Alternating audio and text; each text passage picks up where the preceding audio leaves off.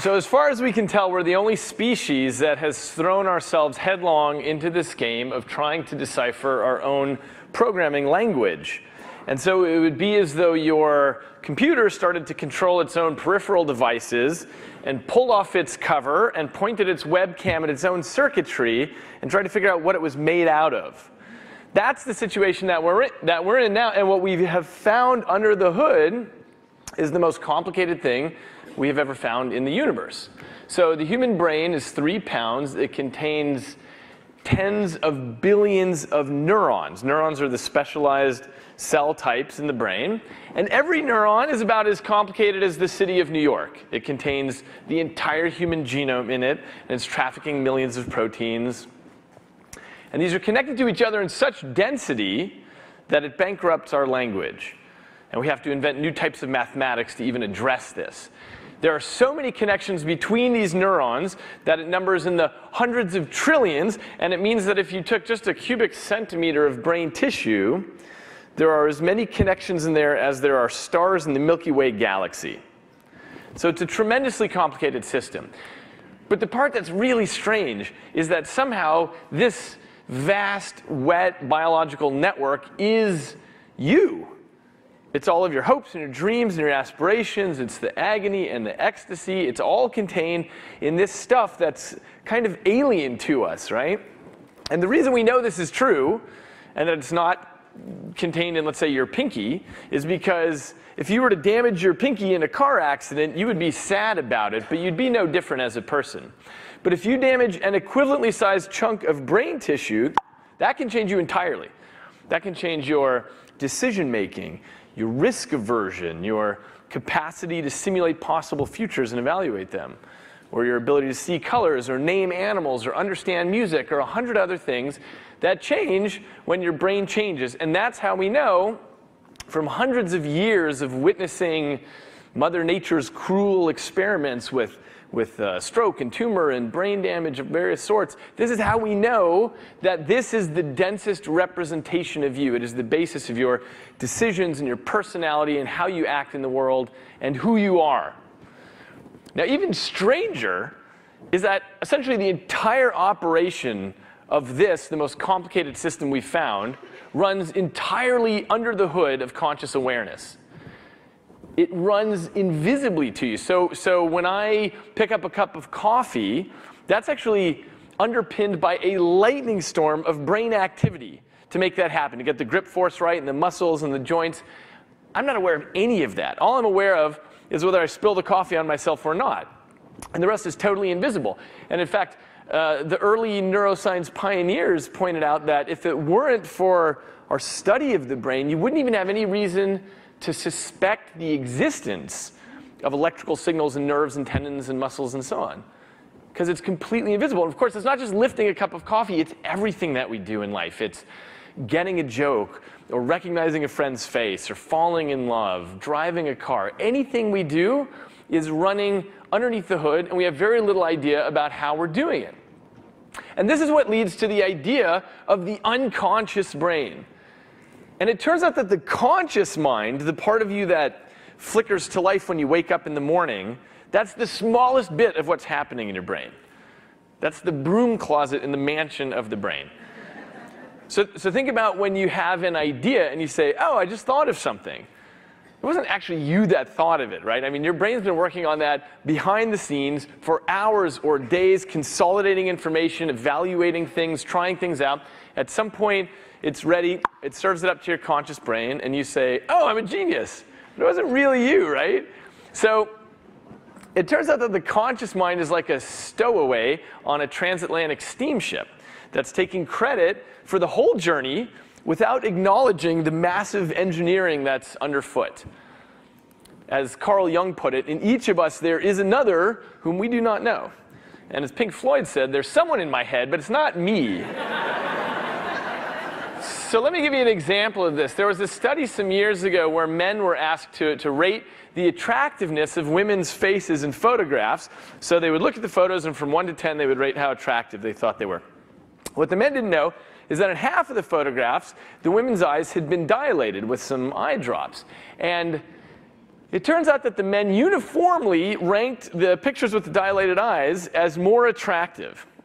But the important part is that none of the men said, oh yeah, I noticed that her pupil was a millimeter larger over here. None of them noticed that consciously. And presumably, none of the men knew that dilated eyes is a biological sign of sexual readiness in women. But their brains knew it. Whoop! And here they were, running the right sorts of decisions, running these deep evolutionary programs that steered their behavior in the right way without them having any conscious access to what was going on there. And it turns out the unconscious mind has tremendous influence on all the decisions we make in life. As an example, if your name is Dennis or Denise, you are statistically more likely to become a dentist. Now you can prove this to yourself. You can prove this by going through the professional dental registries in any state and showing that there's an overrepresentation. This is because of what psychologists call implicit egotism. We like things that remind us of ourselves. It turns out you even like people better who share your birthday, even though that's totally arbitrary. Anyway, you'd agree that this is a terrible reason to choose a life profession, right?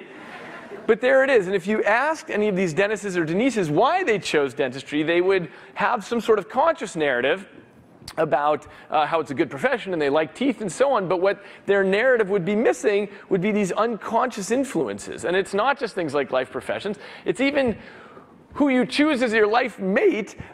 You can prove to yourself by going through the marriage registries in any county that you are statistically more likely to marry someone whose first name begins with the same first letter as your first name. So Joe and Jenny, Alex and Amy, Donnie and Daisy. It's a small statistical effect, but totally verifiable. And it's a terrible reason to choose a life mate, right? And if you ask them their conscious narrative about how they chose this person, it's probably would not be included. But there it is. It turns out there are influences on all sorts of very important things we do in life. And these can be pulled out in the laboratory very easily. For example, if you're holding a mug of hot coffee, you will describe your relationship with your mother as closer than if you're holding an iced coffee. Strange but true, and it turns out there are these unconscious signals all the time that change how we perceive our relationship with the world. So there's this enormous gap between what our mind has access to and what the brain is actually doing under the hood. And to circle back around to the main point, the issue is that when we look at the wetware under the hood, it's completely alien to us. It's made up of this strange alien landscape of neurons and synapses and chemicals of all sorts. And yet somehow that strange material maps onto the decisions that we make and our behavior and our personality, what we take to be reality. That's the situation that we find ourselves in. And so this simple fact, this equivalence between this alien stuff that we don't have access to and the way we behave in the world leads us right into the heart of some very deep ethical questions, which I want to address here. So let me give you a few examples of this, and we'll go right into the landscape here. So many of you are probably familiar with the story of Phineas Gage. For those of you who aren't, he was a young railroad worker in the 1880s. And there was an explosion that blew an iron rod through his head, and the rod clattered to the ground 50 yards away. And the reason it became a famous medical case is, first of all, because he didn't die, which was unusual. He didn't even lose consciousness. But it's because his personality changed entirely. That's why it became a famous case.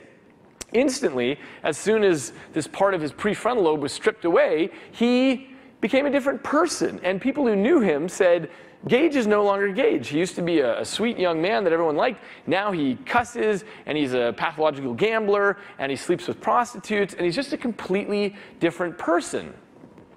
So this was one of the first very clear cases where people said, wow, when your biology changes, you change also.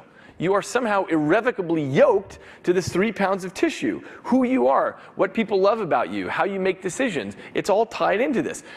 Now that was 130 years ago, and in the meantime we've had a lot of Phineas Gages. I'll give you an example. Some of you may remember in 1966 Charles Whitman, who climbed to the top of the tower at the University of Texas at Austin, and he began to indiscriminately open fire on people below. He shot pedestrians, he shot the people who came to help them, he shot the ambulance drivers who came to help them, and in total he killed 14 people and wounded 39 others that day. And the police finally were able to make it to the top of the tower and kill him. And the first thing they wanted to know is, who is this person? And they went to his house in Austin and discovered that the night before he had killed his wife and his mother. And he had sat down at the typewriter and written what is amounted to a suicide note. So the only thing that was stranger than this incredibly random act of violence was that there was nothing about Whitman that presaged this sort of behavior. He had been an Eagle Scout. He was high IQ. He was an engineering student at the University of Texas. He worked as a bank teller. There was nothing in particular about him that would have indicated he would have ever done something like this. And so everybody wanted answers. And it turns out when they read his suicide note, they discovered that Whitman also wanted answers. He described in his note and also in his diary that he'd kept carefully for the last year that something inside of him had been changing, and that he felt that he was victim to all sorts of angry thoughts and urges that he'd never had before. And he wanted to do something about it. And he went to a psychiatrist in 1966, but it didn't do any good. It didn't help him. And he said in his suicide note, "When this is all over, I want an autopsy to be performed." And that's exactly what happened. And they lifted his brain out of the vault of his skull, and they discovered that he had a brain tumor. It was a brain tumor that was pressing on a part of his brain called the amygdala, which is involved in fear and aggression. And it was another example that when the brain changes, you can change also. Here's an example from more recently. This was in the medical literature. It was a 40-year-old man who had a normal sexual appetite and started becoming a pedophile. He started collecting up child pornography, becoming obsessed with this. At some point, he made an inappropriate move on his prepubescent stepdaughter in the house, and his wife had him arrested. And the night before sentencing, he was having these worsening headaches. So he went to the emergency room, and they did a brain scan on him.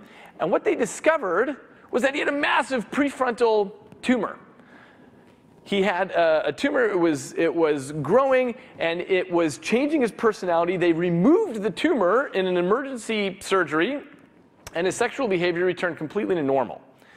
And the story has an interesting postscript, because about 8 months later, he started showing signs of pedophilia again. His wife took him back to the doctors. It turns out they had missed a part of the tumor, which was now regrowing. So they resected the tumor a second time, and his sexual behavior returned to normal a second time.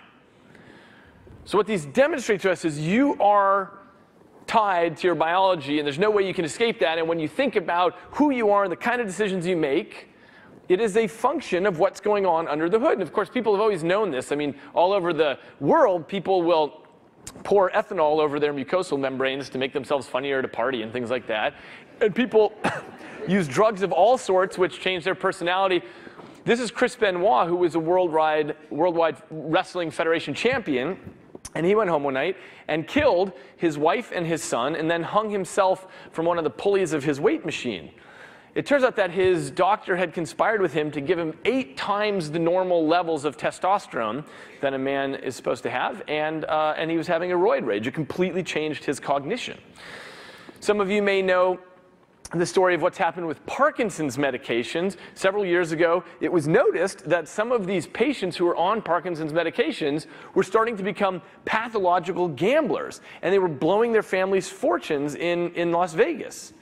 And upon investigation, it came to be understood Parkinson's involves a neurotransmitter system called dopamine, and dopamine is involved in the motor problems with Parkinson's, but it's also a molecule that serves a double duty in the reward systems in the brain. And when you change the levels of dopamine, that changes people's risk aversion, and it can turn people into pathological gamblers. And so now it's one of the warnings on the label. It says if you become a pathological gambler, you just titrate the dosage here. So if you ever think about, okay, well, I'm the kind of person who makes terrific decisions, and I'm not a gambler, you have to understand that it's a matter of what's going on in your biology. And what I think all this comes down to is that nowadays, when we're talking about morality and decision making, what we're really talking about is the neural basis of this. And this leads to a very deep question, which is the question about free will. Are we free to choose how we act, or is the mind equal to the brain? Well, I think what's clear It's not known whether we have free will or not. This is a hotly debated topic. But what is very clear is that the unconscious mind is the one that's in charge, and the conscious bit on top is not the one driving the boat. And that most of how you feel and how you act and how you behave and what you believe to be true, all this stuff is being generated by systems under the hood that you have no access to and very little acquaintance with even. That's the situation. And when we look at things like what you're attracted to and how you feel about other people and the kind of personality you have and the kind of decision making you do and hundreds of things like this, what seems clear is that if free will exists, it is a small player in the system. You're tied to your biology. If you don't believe it, I mean, use your free will to change your sexual orientation. So go ahead, switch it. Right? Good luck, because you're tied to your biology, and we don't have as much play in the wheel as we like to believe we have when it comes to free will. Now, all of this leads to a really deep question, which is, if so much stuff is running under the hood, what does this all mean for our responsibility in the world? And what does it mean for the way that we run our social policy?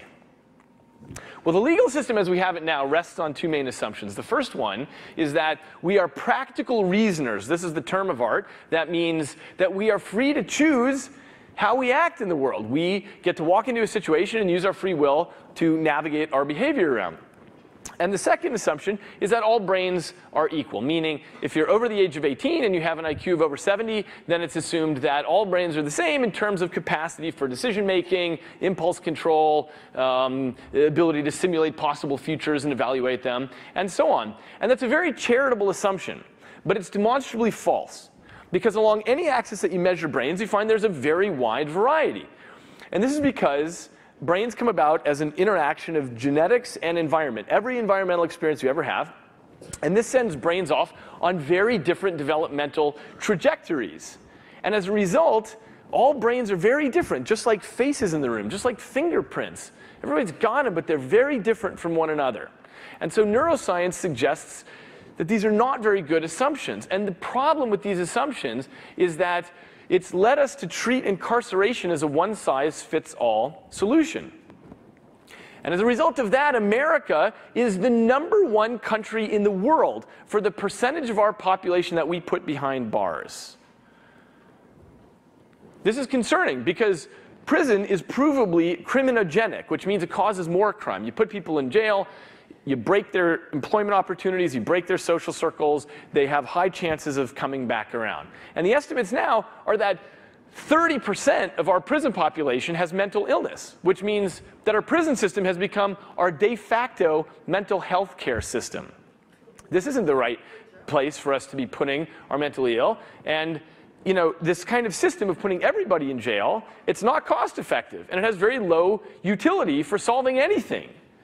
Now, it turns out one thing I need to make very clear is that as we get deeper biological insight into the differences between people and why they behave differently, this does not exculpate anybody. What this gives us instead is the capacity to do rational sentencing, to do customized rehabilitation, and to do realistic incentive structuring. Instead of imagining that everyone responds the same to the same sort of deterrence, in fact, people's brains are different, and people respond in very different ways.